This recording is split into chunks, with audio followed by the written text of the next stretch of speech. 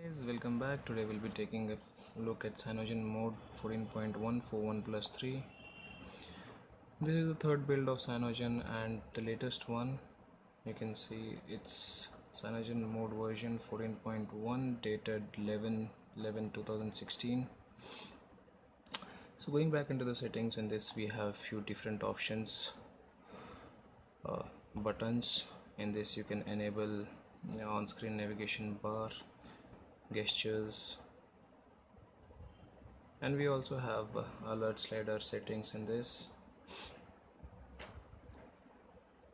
We also have CyanogenMod settings in this room.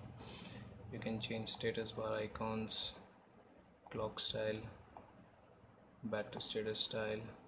Battery status style, only text is working as of now, rest other options are not working. It also supports multi-window option.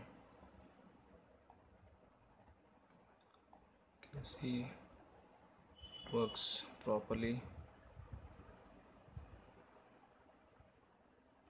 And the feature which I like about Nougat is app shortcuts.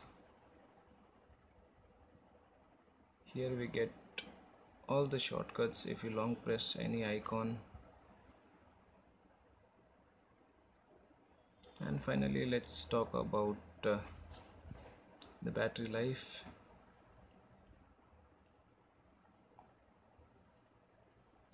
After a day use, I have got somewhere around 2.5 hours of battery life, and it still says 2 hours left. On screen time, what I have got is 2 hours 46 minutes, and that's pretty decent.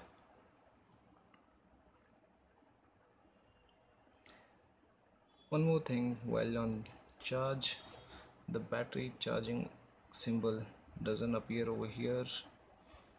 I think that's a bug in this build, and none of the apps are getting crashed till now.